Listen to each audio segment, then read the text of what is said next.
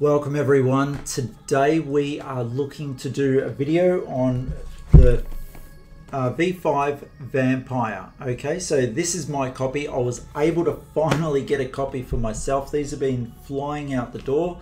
So I ordered a lot more, but in saying that, I think we've only got 2 left in stock. The ones that you see right behind me, I've just set them up. And this was a slightly kicked in copy, so I decided to keep this for myself as I can't really sell that, yeah? And rather than return it, yeah, decided to keep it. So, opening it up. Now these videos that I'm doing are going to show the decks. It's not so much a box opening as just going through the decks and seeing what's in it. So if you're an established player that maybe hasn't had the time to go look through the decks, maybe you're listening to this while you're doing other work, this is pretty much for you, as well as a new player into Vampire for the first time, wondering what each of the vampires do, or the vampire clans do in this box. That's what I'm going to go through and have a quick chat about it. So today we're actually tackling the Tremere. So first of all, the rulebook. Love the rulebook, love the visual aspect of it and everything about it, nicely laid out. Like when I open this, it's all just quality, which I love. So you got the cards there, and very good that they will tell you how to enact your strategy with the deck. So it's always worth spending about 2-3 minutes reading through this, because it's very helpful in playing the deck, especially if you're a first time player. They're the blood counters. I'm not popping these because I've got my own glass blood counters, and I'm also getting stuff ready for the community as well. So stay tuned for that. If you do have any interest in glass beads for Vampire, get in touch with me. We'll see how you like them, because I am looking for feedback in regards to them. So you do get all 5 decks. It's fantastic value. Like for the price that I'm doing it at, like you get 1, 2, 3. I can't hold 5 decks. Yeah, 3, 4, 5. All right, maybe I lied. There you go. Today we are doing this one, the Tremere. So Tremere are the blood sorcerers of the vampires. Okay, they take blood. They were not initially vampires, they were mages, wizards, and they found a vampire. They did their ritual spells and magic, and they tried to finish off that bloodline or vampire sect, or not sect so much as, well, we'll just say bloodline just for argument's sake. They tried to finish them off, and in doing so became vampires themselves. Whether they were successful or not is something of conjecture. But without going any more into the history, first of all, we have our vampires, which we have 12 vampires. Now, the first vampire that you see on this, it's very good. Now, this camera that I'm using, unfortunately, isn't great, but it's got 3 disciplines, all at superior for this vampire, and this one's name Ayelech, okay? And it's good that they actually have this one on the front, because it pretty much gives you the 3 disciplines, all at superior in this case, but that's not important. The 3 disciplines that this clan uses. Now, Auspex, which is the eye, and they're very good at intercepting and have a minor ability at bouncing what we call bleeds. Yeah, so if you've played the game, you need to bleed your prey, to bleed them dry pretty much of all their blood counters, and that's how you oust them out of the game, thereby earning points yourself towards winning the game. They've also got Dominate, which also assists with that. When they come across to bleed their prey, they're most likely bouncing that type, or not bouncing, increasing that bleed. But the ability also allows them to bounce a bleed as well. So they're going to be very hard to try and get through. Now, you will get through. They're not going to always have the cards in hand, but do expect that if you are coming across a Tremere and you do start trying to bleed them and bumping up your bleeds, you're most likely going to be bleeding someone else. Yeah, maybe helping them, because you're going to bleed their prey, which is your grand prey, which you want to oust. You don't want the Tremere to oust for you. And the other ability that they've got is Thaumaturgy, which is their blood magic. Usually used to siphon blood off an individual or out of an individual, like blood just comes out of their pores, their eyes, their mouth, everything. Or they've got the ability to do what we call aggravated damage, which vampires are very scared of and will usually go straight into a sleeping state named as torpor, or it can destroy them. So yeah, very good. So we've got 2 copies of each vampire. So Ayelech with advanced disciplines in all of them. We've got Chrysanthemum, interesting name. I won't waste too much time in these. Inez Tristao, who is on the front of the packet. Now she's a prince. We've just Ayelech was also a prince, giving them 2 votes each. We've got Chrysanthemum, who is a primogen. Then you've got Lorraine, who is normal. You've got Lloyd Brooks, who is also a primogen. So automatically we've seen 1, 2, 3 out of 5 vampires having votes. So it's really telling you that this is most likely going to hold its own in votes. In saying that, we just came across non-voters. Nassir, just Camarilla. Patrik, Rosalina. I thought there were 2 of every vampire. 2 of the most important vampires, I would think. Trevon Parker. Now these are lower bloods. Trevon Parker's a 6, so he's pretty up there. But like Rosalina was a 3. You've got Patrik, that was a 5, and Nassir, that was a 4. So there is the ability to get out some younger vampires if you find that to start bleeding or start getting things for you. And in saying getting things, let's start looking at the deck and seeing what is available. So 0.44 Magnum, just one of them. If you get it in there, it's good for the maneuver as well as providing damage at long range, and it's 2 range damage, so pretty good.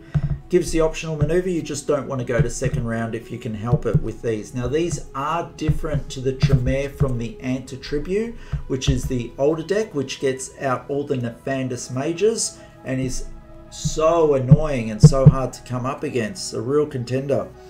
This one does things a little bit differently, and that's what we're going to be seeing. So Academic Hunting Ground, giving your vampires blood every turn. Now, Apportation, press, only usable to continue combat.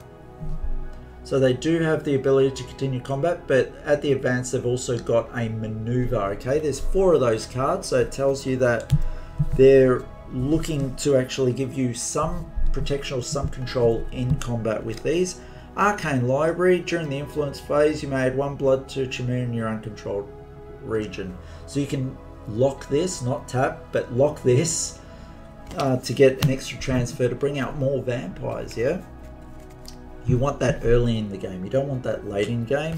It's really not going to be as useful, and if you do get it late in game, make sure you are throwing it out. A very important aspect of this game that seems to elude people a lot of the time is that you need to discard your cards every turn to keep your deck cycling.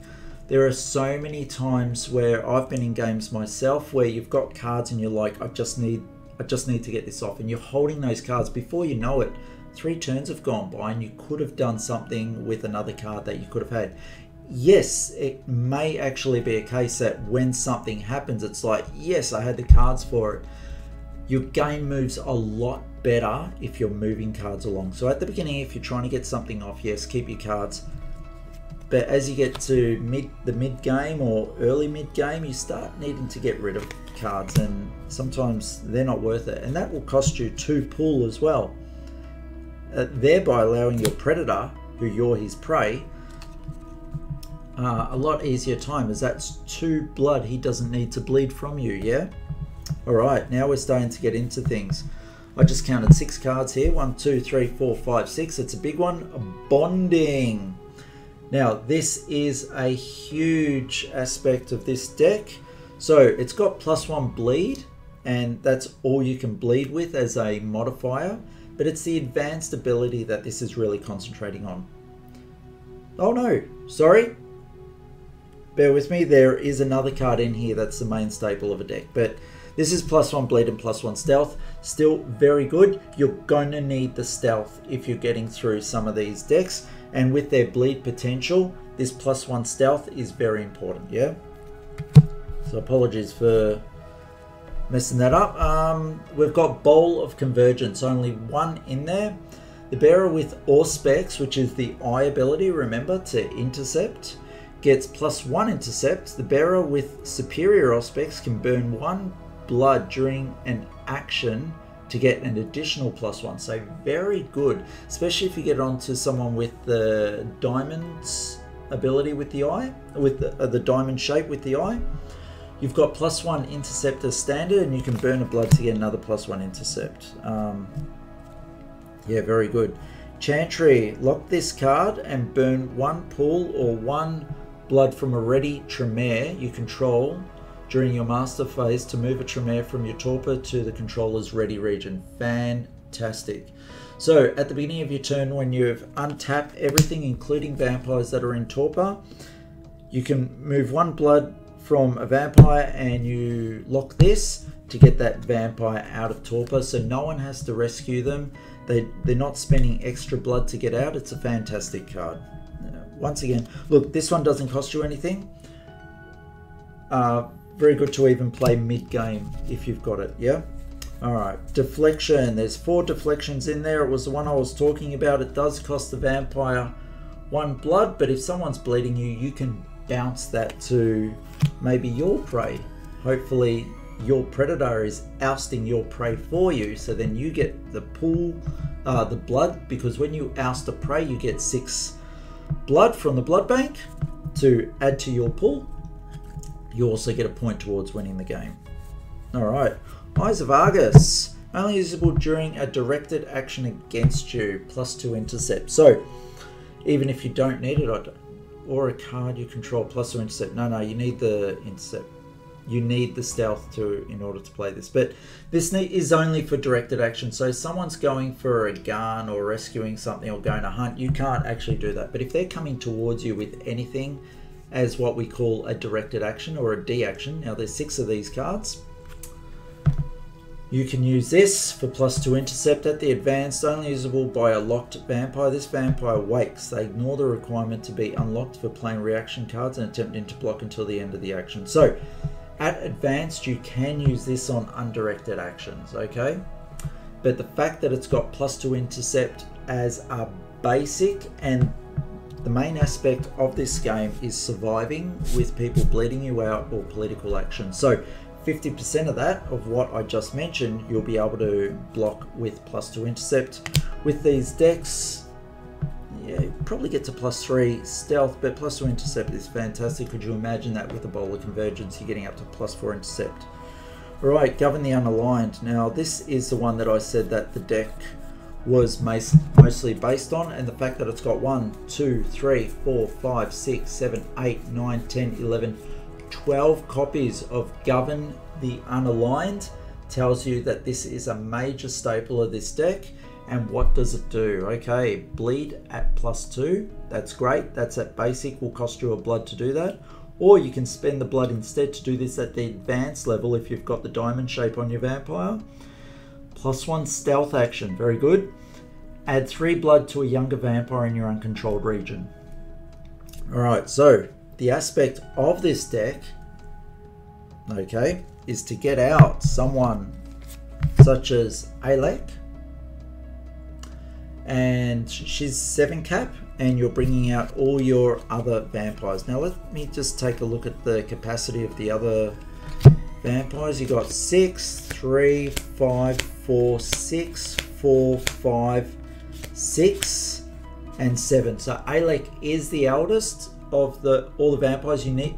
It would be great to get Ayelech out. Failing that, you want to see Inez. Okay. You want to be doing these abilities for Govern the Unaligned at +1 stealth to get 3 blood on a younger vampire and bring those other vampires out. Rinse and repeat as often as possible. In doing that, you're not using your pool in order to get vampires out, thereby making it harder for your predator to bleed you out or to vote you out in certain respects, okay? It's a major aspect of that deck, and you know, you're really looking for this card to be in your hand at the start of the game. Get lucky with it, yeah. And hopefully, out of you know, that's 4 out of the 12 vampires. That would be fantastic to have in your crypt. Yeah, if you bought another set of these decks or managed to get more vampires, you'd possibly look at the numbers, maybe put a 3rd Ayelech in. It really depends. You don't want to be stuck with 2 or even 3 Ayelechs out in your opening draw. Alright, Kevlar Vest. Just to protect against damage. Once each combat, the bearer can prevent 2 damage from gun strikes or 1 damage from any other source. The minion can only have 1 Kevlar Vest. Costs you as the Methuselah 1 to arm this on someone. Magic of the Smith, +1 stealth action. Search your library for an equipment card and equip this vampire with it. Okay? You have to pay the cost of the weapon. You can't just put it on them. It does cost your vampire 1 to use this plus whatever the weapon costs. As above, but this is action is at +3 stealth if you've got the advanced thaumaturgy, okay? 2 of those cards. So it really is looking for equipment cards. So Bowl of Convergence, we saw the Magnum. We haven't really seen anything else yet, so let's keep going. Mirror Walk. There's quite a few Mirror Walks, so let's see what this does. 1, 2, 3, 4, 5, 6 cards of this Mirror Walk. Now, do not replace until your discard phase. Ouch. Okay, so in this game, you get to replace. Every time you're playing a card, you get to replace the card. There is no draw step at the beginning of the phase or at the end of the phase. There is merely playing cards and then redrawing, or right at the end, you can discard one to pick one up. Yeah, very different from other games, and it's fantastic once you get that going. And that's why I said you need to get rid of cards, because you need to get that action going to get through the deck and oust your prey as quick as possible. Alright, so it gives +1 stealth at basic thaumaturgy. At advanced, as above, and if this action is blocked, lock the blocking minion and end the action before block resolution. So effectively, you're going with this Mirror Walk. Remember, there's 6 cards of this. Go for an action, they block it, and no combat. Yeah, really frustrating for all those combat decks that want to do something. Now, this one, there's only 1 of. I didn't really think much of it. It cost me 1 to tap a minion of my prey. Didn't really think much of it until I used it, and my prey was going, I wish you didn't do that. So I was able to get through some bleeds, and I can't even remember if I was able to take that person out. I think I was, but not that turn. Now, on the QV, there's 4 cards for On the QV. Allows you to wake your vampire that's already locked, just so they can block an action. It does not unlock them, it just wakes them up so they can, well, it's not just vampires, it's minions as well with this one. So a minion can play only 1 on QV per unlock phase. So it's the minion wakes, not the vampire. So very good if you've got allies as well.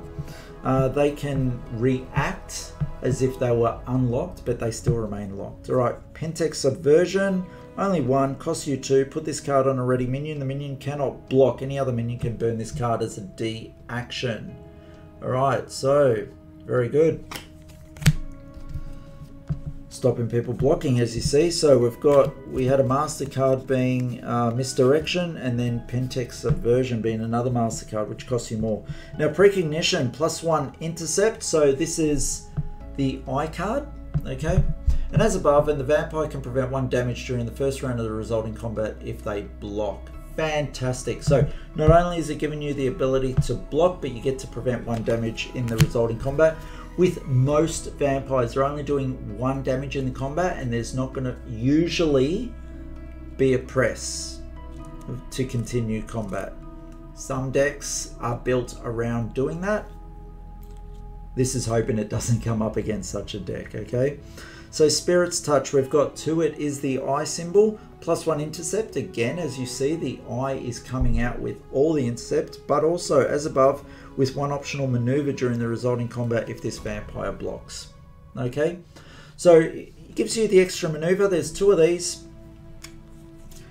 You are able to block, then you run out to long range, and hopefully wave and not get shot at, or birds attack you, or rats attack you, or anything like that, yeah? So it is about the intercept, and it is about staying alive. We've got a sports bike. There's the other piece of equipment that you can get with Magic of the Smith. Minion gets +1 intercept, and you can only have one vehicle. Costs you as the Methuselah one to arm one of your vampires with that. So we've seen quite a lot of intercepts, a little bit of let's just not have combat, a fair bit of bleed bouncing with the option to bleed, and that takes us on to the next card, which we've got 4 cards of. Telepathic Misdirection. At the basic, it gives +1 intercept. At the major or the advanced, it allows you to bounce a bleed onto someone else, hopefully being your... So only usable if a minion is bleeding you after blocks are declined. So you can decline a block, and then they say, oh, I'm gonna up the bleed, I'm gonna +3 bleed you for a total of 4 or 5 bleed, and then you go, all right, lock this reacting vampire. So the vampire needs to be unlocked in order to play this. Change the target of the bleed to another Methuselah other than the acting minion's controller. That Methuselah can attempt to block. So then they go through the blocking stage of whoever you bounced it onto, okay? Theft of Vitae. Now, if you do get out to long range, which is possibly preferred. Now, we've got quite a few of these cards. 1, 2, 3, 4, 5, 6, 7, 8, 9, 10. Second largest amount in this deck so far. Range, strike, steal 1 blood. At the advanced level, range, strike, steal 2 blood, yeah? Apologies for the camera, it's just not going to zoom in like I wanted to.